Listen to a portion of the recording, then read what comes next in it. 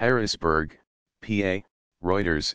A panel of federal judges on Friday will weigh Republicans' Euro trademark latest attempt to block new Pennsylvania district boundaries for voters in congressional elections that could boost Democrats' Euro trademark chances of winning control of Congress this year.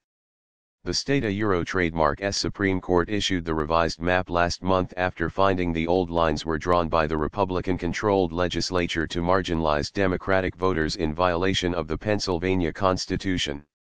The new map increases Democrats' Euro trademark odds of winning some half-dozen congressional seats in Pennsylvania, according to political analysts. The party must flip 24 seats nationwide in November Euro trademark's midterm elections to win the majority of the U.S. House of Representatives from Republicans.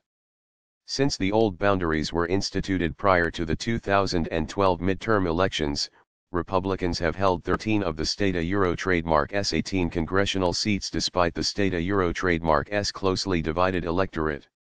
Republicans have pursued two separate avenues of appeal, asking the U.S. Supreme Court to throw out the map while also filing a lawsuit in Harrisburg seeking an injunction to prevent the map from taking effect ahead of my Euro trademark's primary elections. The U.S. Supreme Court, which rejected a similar appeal in February, has not yet ruled on the latest petition. Several incumbent Republican congressmen are plaintiffs in the Harrisburg lawsuit, which will be heard by a three-judge panel as per federal law regarding electoral challenges. State election officials have asked the court to throw out the lawsuit, arguing that the judges have no jurisdiction over a state court Euro trademark's decision.